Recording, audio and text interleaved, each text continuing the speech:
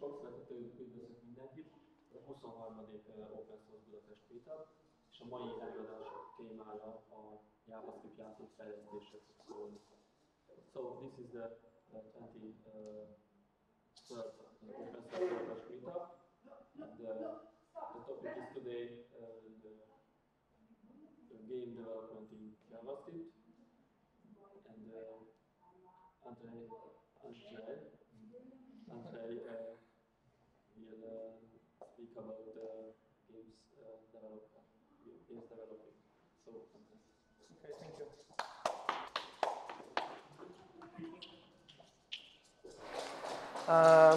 Thank you for inviting me. Thank you for coming. I would like to tell you a little story about competition and what you can learn from participating in the competition. I'm a game developer. I'm working on creating games. I also have a few other activities, sending out a newsletter, organizing the mentioned competition, and some meetups and workshops in Poland.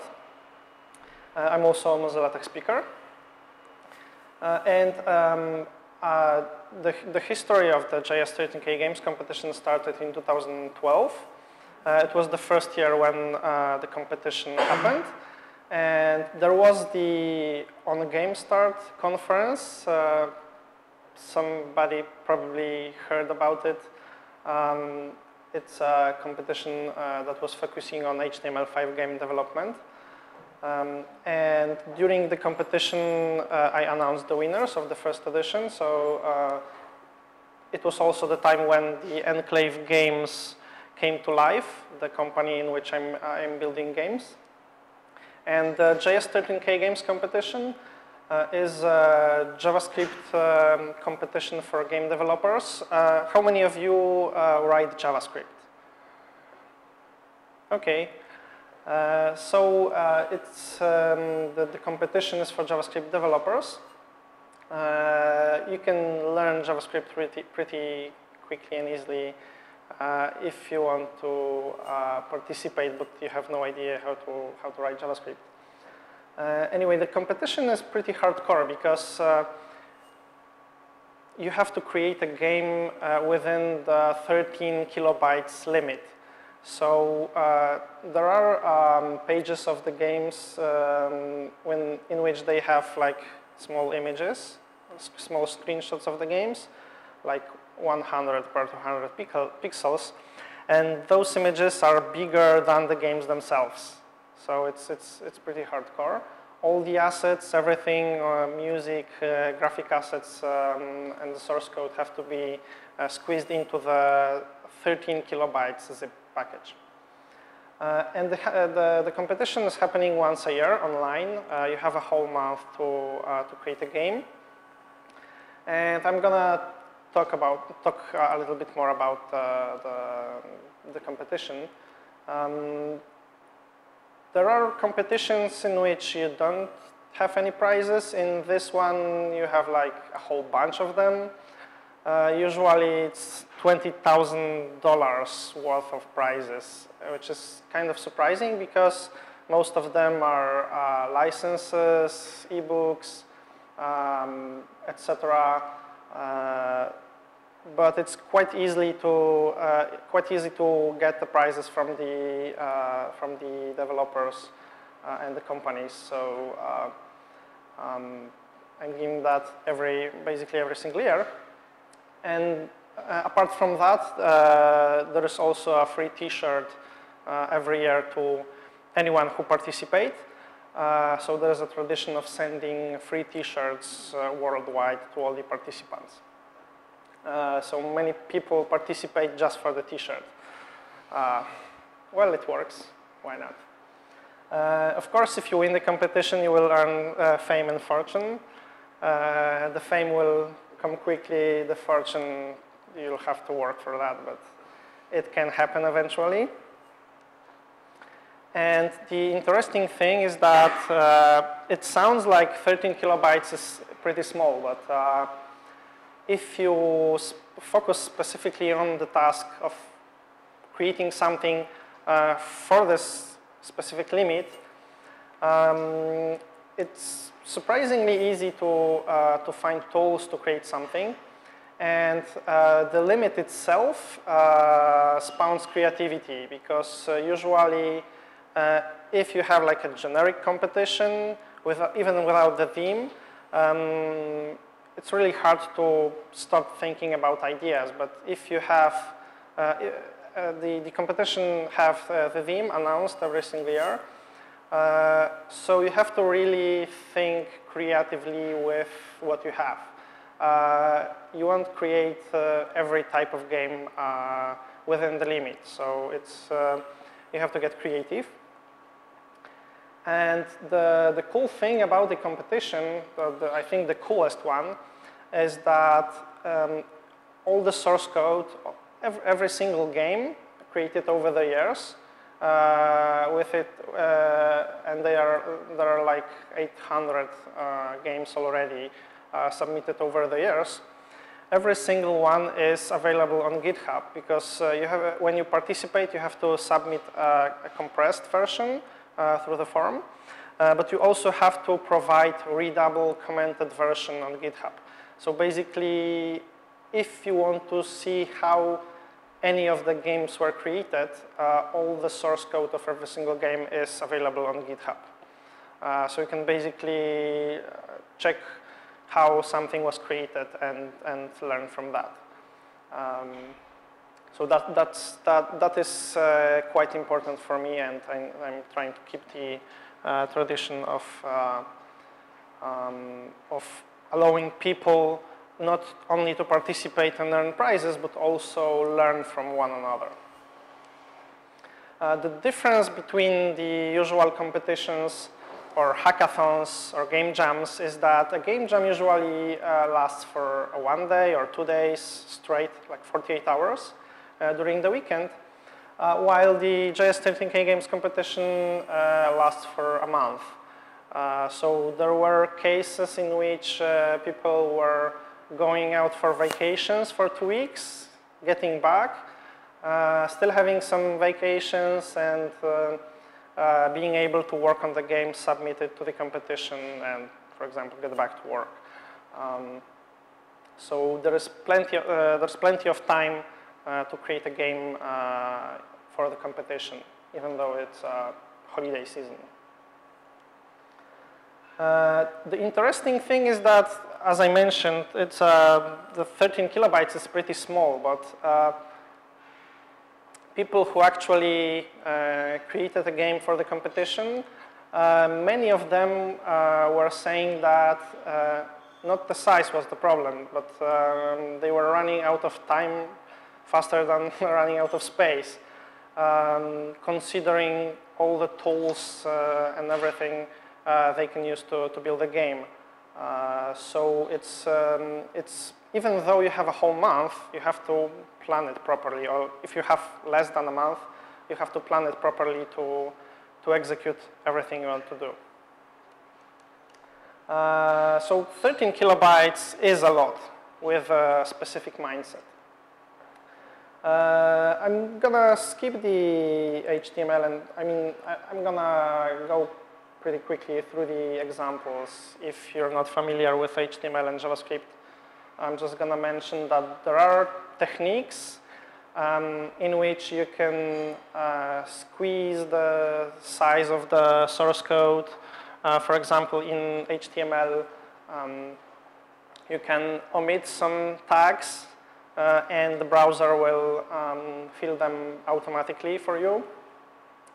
To have the best compression of the whole source code, the common approach is to have everything in one file, an HTML file, in which you include the JavaScript file, the JavaScript source code, HTML, CSS, and everything else. So you can also embed images as base 64 images. So they are also part of the one file, so it compresses better than if you have images separately. So that's one of the techniques people usually use during the competition. The funny thing I came to is when you define data for your levels, you can omit many things, like you don't have to have zeros and ones. You don't even have the commas, because all of that will be filled automatically. You can also generate sounds.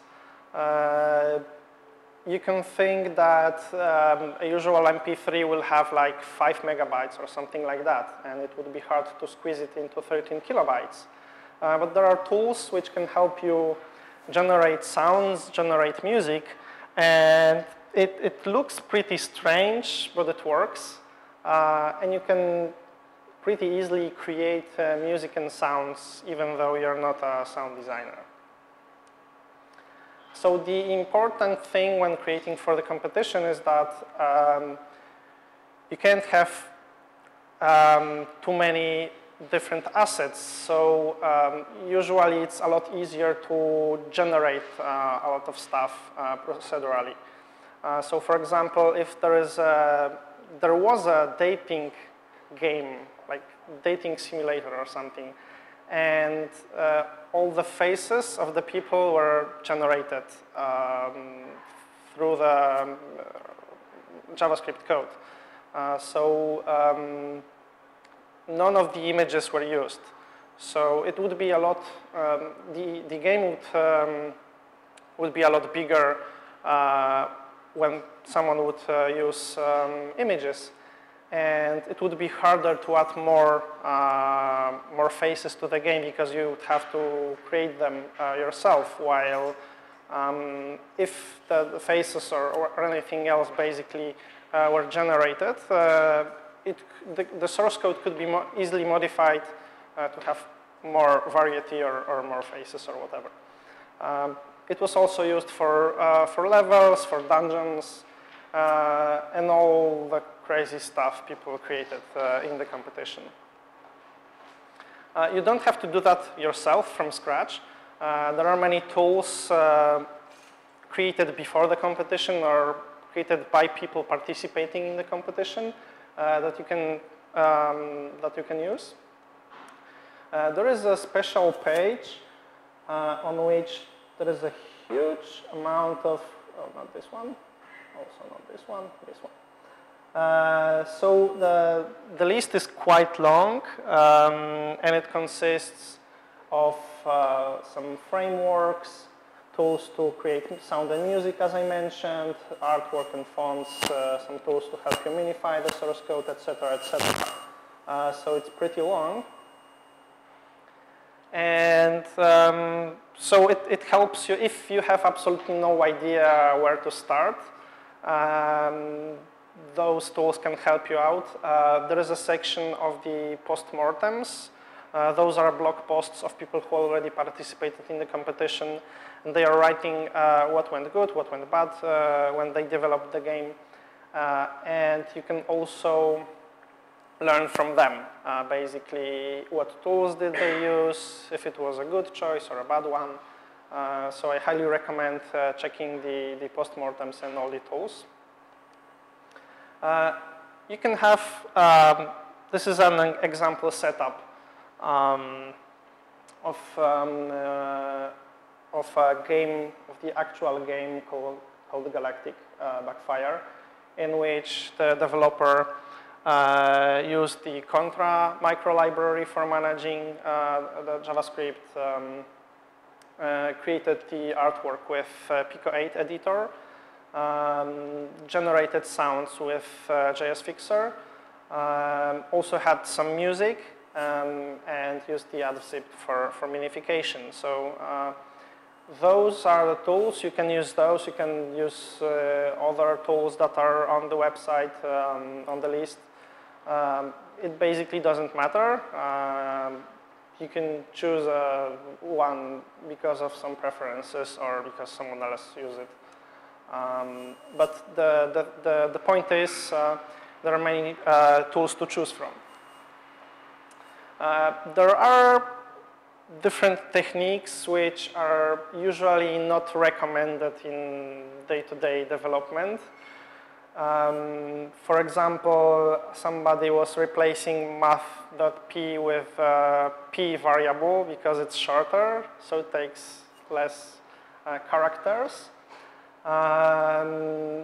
They were removing the HTML tags I mentioned previously because like the page will work anyway, and the rendering engine will render this automatically for you. The usual way was to have your variables shorter, etc., etc. And the most hardcore example was someone was missing 1 byte to finish the game within the limit. So the game over message wasn't actually game over, it was game over without the space. But it worked, so I wouldn't recommend trying that in your projects. But if you want to try this hardcore competition, it's even recommended. I mentioned about the postmortems. You can read from people who already participated. There are many cool stories, which tools you can use, which to avoid, or what you should think about when choosing those. So if you want to know how this looks like, you can check what other people were writing.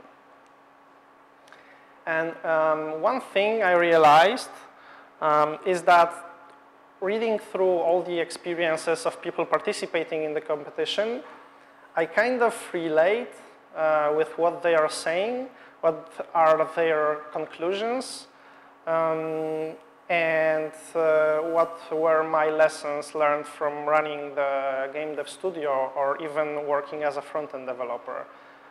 So everything that will be after this slide is either something people participating in the competition learned, or I learned running the studio, or I learned as a front-end developer, and it kind of mix all together.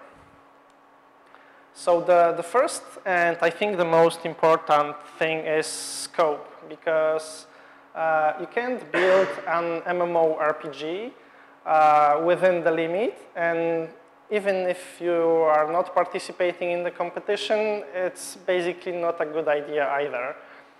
I know way too many developers who had absolutely no idea how much work is on building a game, and they decided, okay, so let's build World of Warcraft but better. And after like 2 or 5 years, they say that, yeah, making games is pretty hard.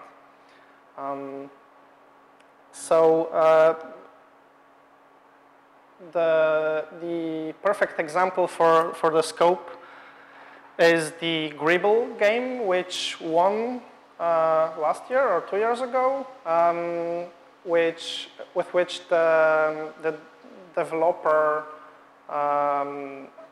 when he was creating the game, he decided to make it way too big, and he had to throw away a lot of features, a lot of source code. So I think it's the only example that is against this rule, because the game ended up pretty well, pretty high. But most of the projects are either incomplete and are even not submitted to the competition, or people have problems finishing the games. So it's a lot easier to start from the smaller game and add features to that. So it's important to have a prototype as soon as possible. And if you can build a prototype, a working prototype, in the first few hours, it's a good sign that you can actually finish something for the competition. The perfect example is the game Lost, which is from 2017, in which someone created a game which is a snake. basically. So it's among the easiest and basic game ideas ever. And it still ended up pretty high. I'm going to explain why in the next slides, but basically the developer have created the working prototype, and he was basically spamming with next versions all the time, asking for feedback. So the game itself evolved quite nice, and he had the working version every single time when he was adding some features.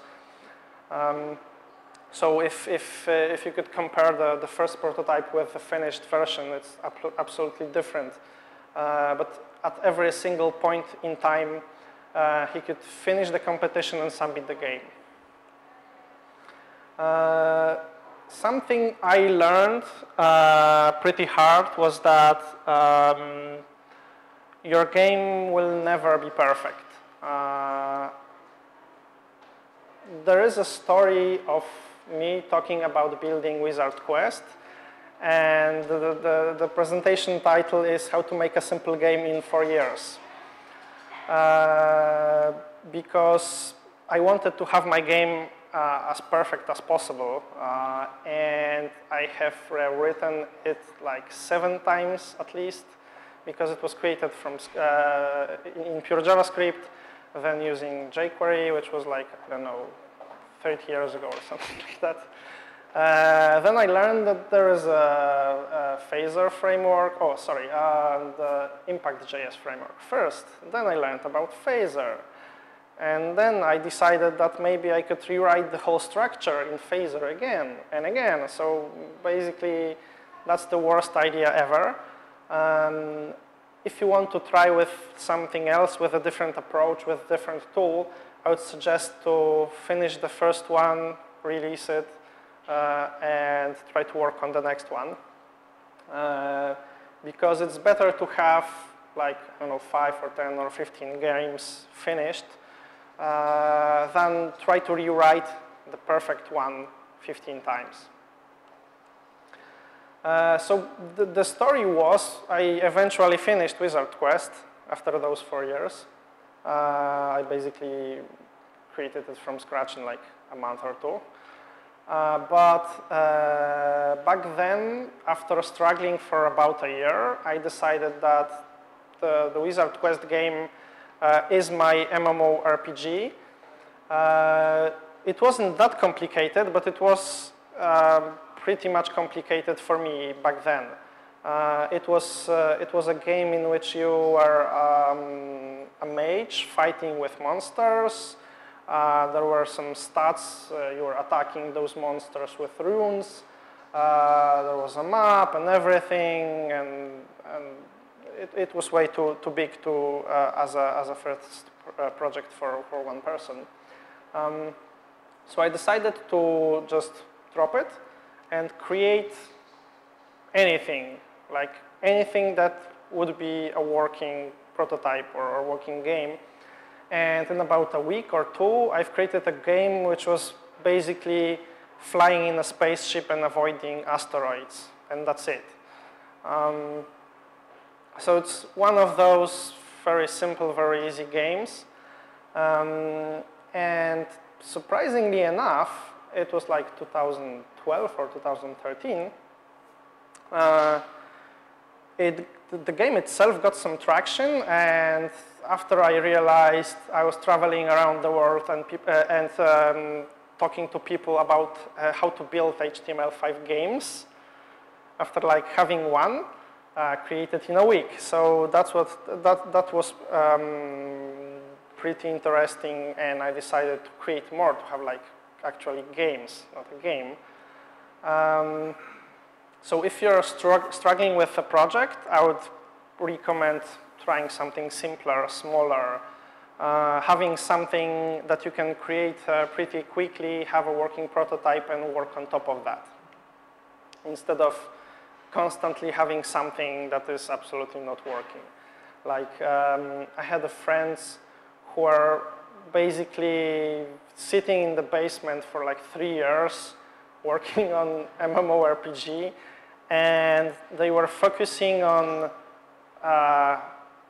the equipment system or something else, or like trees, if they should look like this or that. But they did, at any given point of time, they didn't have a working prototype. They couldn't show me the game or anything working. It was just ideas, sketches, some source code that they couldn't even compile or run. So the important thing at the very beginning is to realize that you suck. And that was quite important for me. And there is a knowledge you need to learn to create a game. So the problem is, you know what you know, basically. And the more you know about the things you don't know is okay, because you can learn about it. The problem is that 90% of the stuff is the things you have absolutely no idea they exist and that you have to learn to finish the project. So it resonates with the MMORPG because if people are starting game development, they have absolutely no idea how many things they can screw up in the meantime when creating a game, and how many things they have to learn in the process. So you basically have to have a plan. You can't work like from thinking about the color of the trees to maybe how the equipment should work. If you are going to create a game, you basically have to have all the steps documented. You have to know what you are working on currently and what you want to work next. And the most important thing is, for me, I think, is keeping it simple as possible. If you can start from a simple prototype, if you can add some features to the game, you can release the game at any given point in time. So the simplicity, at least in the first projects, is very important because you can release something, and it's super important to have the experience of finishing a game. Even if the game itself is really simple.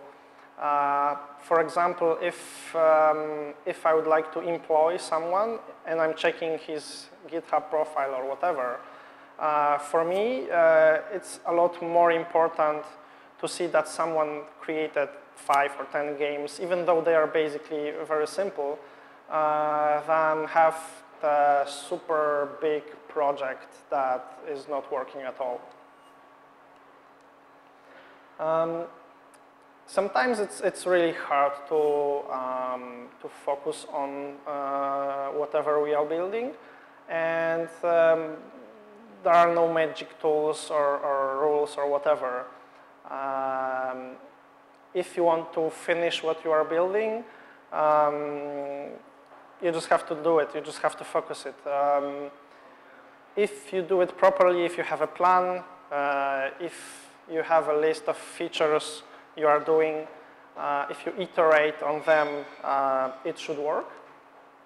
And the version you are having, for example, the prototype is version 0.1, and if you can throw as many things to the next version as possible, that's good, because again, having a prototype that works is not that obvious, and you can always take the stuff from the to-do list and implement it one by one, basically. And all the things you would like to have in the game, you basically don't need to have it. You can throw it away and say it will be implemented in the second version of the game. And it actually worked a few times for the developers because if the game will be successful, if it will end up pretty high in the ranking, this is a free version of the game. They can create a full version, version 2.0, released it on Steam or whatever and earn money, and it actually works because the two of the games from last year, or 2 years ago I think, were so good and so successful that the developers worked a few months on the next versions of the game, so full versions, let's call it, and released it on Steam, and they are earning money on those versions, which were supposed to be games created for the competition, but they decided they want to focus on one thing, one feature. If this feature will work out, then they can add something more. It's important to tell about the things you are working on, because if you like sit in a basement for a month, it won't work. I had this with Wizard Quest, and I was so focused on the game, I decided that I have to finish it first and then show it to the world. And when the release date came, I showed it to my friends, and after like an hour or two, I got a feedback that because in the game, when you play the game, you have to tap on the runes, which will attack the monsters. And so somebody asked, okay, so if you smash the buttons or the runes, you will pretty quickly win with basically any monster in just a few seconds. So I absolutely and totally haven't realized that. And the funny thing is, it was just one line of JavaScript that fixed it. So whenever somebody didn't have 3 or more runes, the mage was getting hit or getting some damage. And it was obvious for most of the people, but if you work hard on your project, on your game, and you focus on it, you can omit some obvious things. So it's really important to tell people that you are working on something. And it also works in a way that if you tell someone about the project, they will ask about it later. And I remember there was 1 or 2 projects in which I didn't want to finish it, but people kept coming and asking about that specific game, and I was like, yeah, okay, I'm gonna finish it. And it worked. The games are earning some money, which is cool.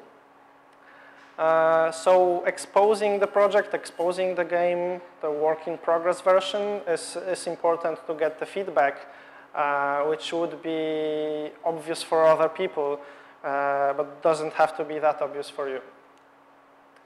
And you have to test the games. You have to let other people test the games. It was similar with Wizard Quest. One good tester found like 15 or 20 bugs in the game, which I totally omitted. So you have to do that. You have to test as much as possible, and you have to have someone who will test the game for you. And in the perfect situation, it sounds pretty funny, but even your mom or someone from the family could be a good tester because they have absolutely no idea how to play this game, for example. So it's a good test of the UI if it's obvious how to do something in the game. If you're not targeting like hardcore players which are playing, I don't know, MMORPGs all their life, it's also important to have the UI or gameplay or whatever as easy to understand as possible. The good thing about the competition is that it has a limit. It lasts for a month and that's it. It's not going to be expanded. It's not going to last one more day or two. There is a deadline, and basically I'm really trying to have people submit the games as soon as possible during the 30 days by allowing them to possibly earn some more prizes, but I'm always ending up with 95% of the games being submitted on the last day, which is crazy, but I can totally understand that. There are many cases of developers participating in the competition when they were working on something, and usually they would just leave the project for later. If you have like a pet project you are working from time to time, this can take like years basically, and you can still not release that. It's really hard, but with specific deadline, you just have to chop off something not working or throw away features and just submit whatever, more or less. And I remember like a few years ago, somebody submitted a game that he was basically totally not happy with because it was supposed to have so many cool features, but the game ended up pretty high anyway. So even if you think it sucks, if it's working, that's already a lot.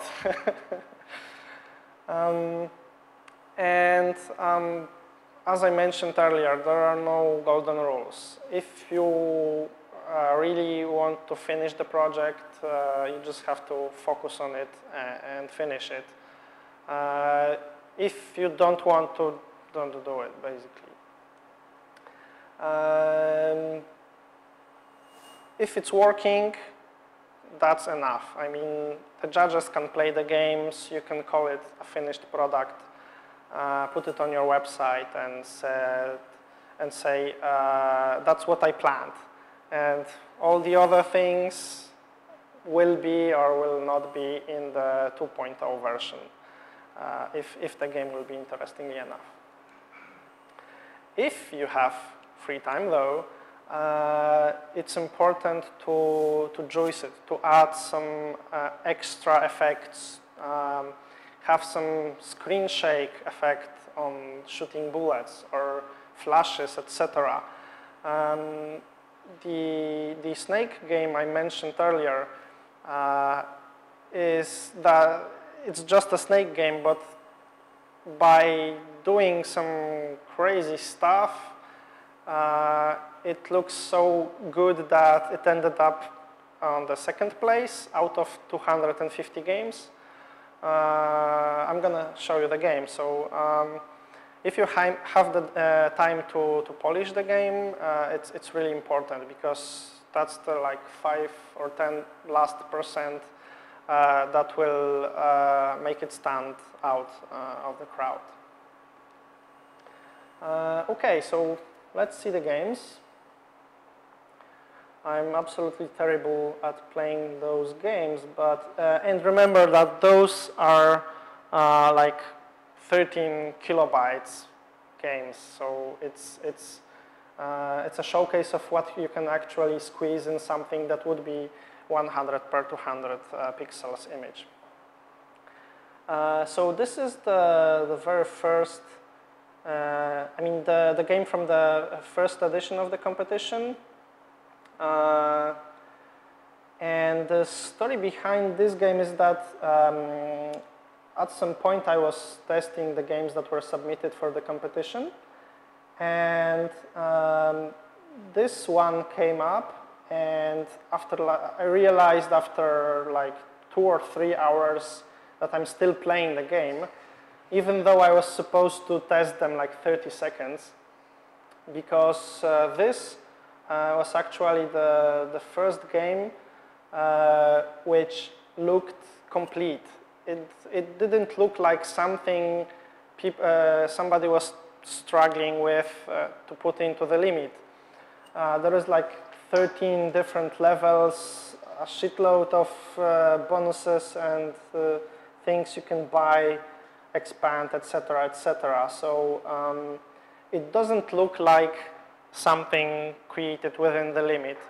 And the game won the 2012 competition. And the guy, in the next year, he created a game in which you just shoot at things, more or less, but the whole experience looks a lot better and it feels a lot better than in the usual examples or tutorials. There are many enemies, you can get some bonuses. Well, I can't get anything right now, but you just have to believe me. Oh, there's something. Ah! Oh, come on. Okay, so you would get some extra firepower or something. So this is basically a very simple game in which you just shoot at things.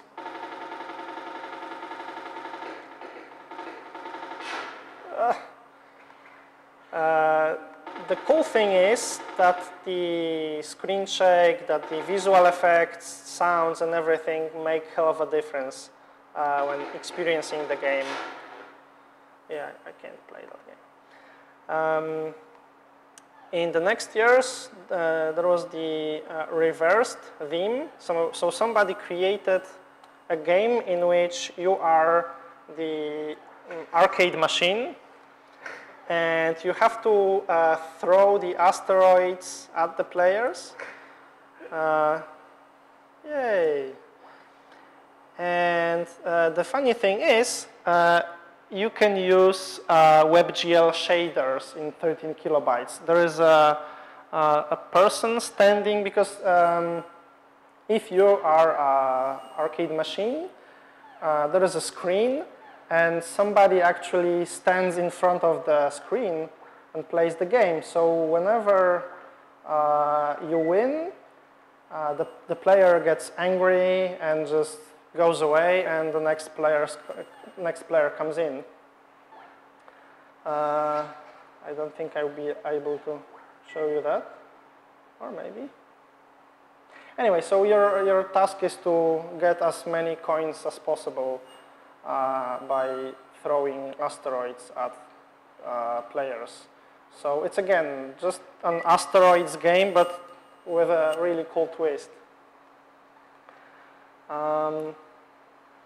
So in this game, you are a taxi driver, and basically it's like GTA 1 or 2 within the limit, which is pretty crazy. And you just drive around the city, try to not to kill the customers, basically, and you can even, I think, change the view of the camera.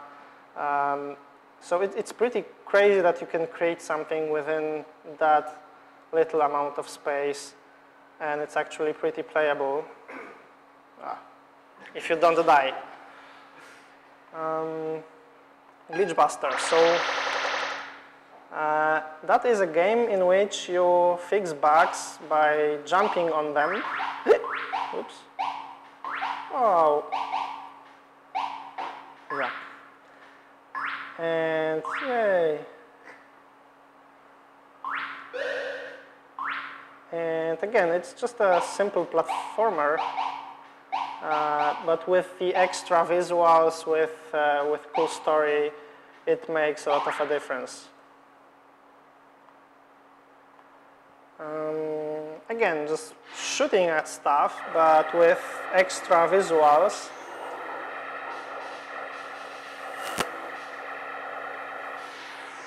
So basically, the previous game, Glitchbuster, and this game, Evil Glitch, were those two games created 2 years ago, which developers worked on the post-competition versions because they end up first and the second. And those are the games that were later released on Steam and are earning some money. And this is the snake game I told you about, in which there are no graphics. Everything you are seeing here are emojis. So the tree is an emoji. There is a squirrel with some food. It is also an emoji. So the snake is just a yellow block with eyes as emojis, and the tongue is just the letter Y. And the cool thing about the game, there is also a music in the background, or sounds. You have to eat the apple, which is an emoji. And interestingly enough, the game have like 100 levels. And it gets pretty hard with some crazy things in the meantime. The 13 kilobyte build have the level editor also, so you can create your own levels for the game.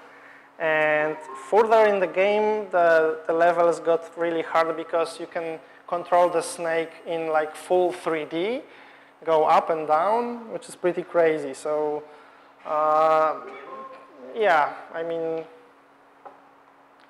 that is crazy. So the last game I want to show you, because last year there was a special category with the A-frame games. So A-frame is a framework for building virtual reality experiences for the web. And the A-frame library was for free. So you could, it was a special category in which you could use A-frame, and everything else have to be within the 13 kilobytes limit. So it's I think it's the first ever flea simulator.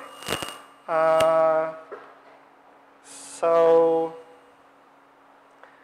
you're a tiny flea which jumps around and suck blood, basically. And if you learn about that every single shape or whatever was modeled by hand, like usually you'd use the 3D software to create models, but this was created by hand by putting simple shapes and just checking where they are, and like modeling something in the browser, which is crazy. And yay. The interesting thing is also that there is a secret switch somewhere. If you turn it on or off or whatever, the not so safe for work version is activated. So the bikini is disappearing, basically. Okay. Okay, so to summarize the presentation, if you would remember three key things from the presentation, it would be KISS, keep it simple, build something that is simple enough so you can have a working prototype and just work on top of that. Keep it simple and keep it simple. And that's it. Thank you.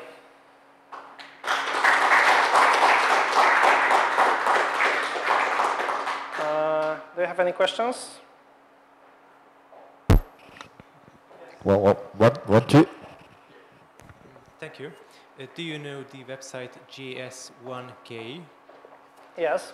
And so what is the reason behind the limitation of 13 kilobytes? Why is it round number to you? Because from demo skin perspective, 4K and 64K are very, very round, Yep. 256 bytes, but 13K sounds like a very odd choice. Well, when I created the JS13K Games competition, there was JS1K, there were like Java 4K, there was a bunch of 10K competitions, front-end ones or game dev ones. And I thought it would be cool to have something like JS1K, but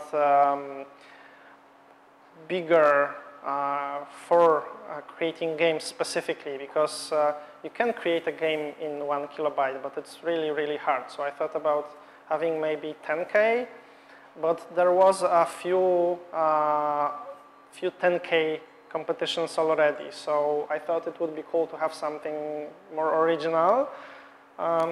So why not 13? And it just stayed there. Yeah. Okay, a related question is, so you know JS1K doesn't require you to open source your entries, and it is a very good thing that you do require it. But do you see it as something as a blocker thing? So do you see less people participating because they have to publish their work? I don't think it's a problem. I mean, I had a few cases in which people created the tool which were so important to them that they were asking if they can somehow hide the tool itself and just publish the game or something like that. Well, I have to admit that I'm not checking I'm not comparing if the submitted version is exactly the same as what they put on GitHub. So if they want to cheat, they can do it, but it's the exact same thing with people asking me, okay, so because there are games which don't follow the theme, which is announced the first day, and what if I started working on my game like 5 months earlier and like do it perfectly, it's not following the theme, but it's so good that it will win anyway. And my answer is like, go ahead. If you want to spend 5 months building a game, okay. I mean, I'm not gonna check if the files were created before the start of competition or something like that. And you can change that later on. Yeah. So like it's not that strict, and it's not a problem. I mean, people are participating mostly for fun, and if they create something which they think is super important and super secret and they don't want to publish it or submit it, okay, whatever. But even though people were creating games for the competition, submitting the games and taking very high places, even though the original source code is there, they were still able to work on the post-compo versions, release them on Steam, and still get the money out of the sales. And like participating in the competition helped do that. Like they were known for winning the competition, for example, or they were known in the community already, and they were releasing that game that won the competition, for example. So I think it's not big of a problem that you have to publish the source code on GitHub. And I remember somebody said that, okay, so if the source code is on GitHub, you will have like a flood of clones of the games that won previously. So over the 6 years and 800 games, I had one example in which somebody took a game from like 2013, and it was really very good, very polished, and somebody removed the nice images and put like black squares or green squares which were shooting at each other, and it was terrible. And I could immediately see that it was the clone of that game. But I decided to accept it anyway. I mean, if you're brave enough to submit something like this, I can send you a t-shirt. So it wasn't, unless it wasn't like 100% clone or stolen code of somebody else, that's fine. I mean, you can remix stuff, right? Okay, have you ever seen networking entries? Yes, there is the server category, which isn't that popular. There are like between 5 and 10 games every single year. There is a special instructions and special backend to run the server games, to multiplayer games. The fun thing about that is that I have absolutely no idea about the server part in general, because I'm totally not a backend developer. And at some point I said that I'm gonna close this category, but many people said that they still want to build something for multiplayer games. And we came out with someone actually managing the server category. So it's still there, and it's partially run by community, which is super cool. And are they judged in the same? So are prizes based on per category or globally for a year? The prizes are, I mean, it's really hard to get new prizes. Like there is, every single year there are more or less the same prizes. For example, Impact.js license or like licenses for frameworks, for books, etc. There are GitHub licenses. So basically, it's cool that I'm able to get so many prizes that I can cover different categories, add some extra categories or extra ways to win the prizes, because you can win prizes by participating in the categories, but there are also, for example, social specials. If you submit early, promote the game on Twitter, for example, get the biggest amount of shares or whatever, you will win some prizes. There is also the community awards, which is community voting for their own games, which is also awarded with prizes. So the good thing about having so many prizes is that I can distribute them to different categories and award as many people as possible, because I don't want to give all of the prizes to the best game, but the more licenses or whatever, the better. For example, if I have like 30 GitHub coupons, I can award best 30 games from the community awards, for example. I see. And have you seen a game using peer-to-peer communication methods, WebRTC, for example? So it will be possible in certain case probably to write serverless multiplayer games. Probably niche. Probably it could be possible. I mean, I'm not exactly sure what are the rules of the server category right now. I think there is you deploy an instance on the Heroku and just somehow communicate, but I'm not even sure how the communication work with the current setup. So you could create something. Well, I mean, you can for the single player or for the desktop, for the normal category, you can create multiplayer games in which two people just sit at one computer. It's still multiplayer, right? So you can absolutely use, probably you can use WebRTC. Okay, thanks. Thanks. Anybody else? Any other questions? Yeah, so what will be the theme this year? It's a secret. Fortunately, we are being recorded. We can beep it out or something. No, I mean, over the years, well, beside my wife, basically, I haven't told anyone about the theme before it was announced.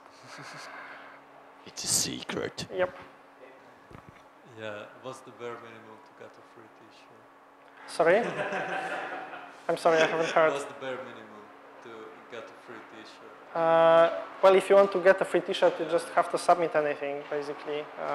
What, like anything, just a HTML file, or at least you have some basic rules for it?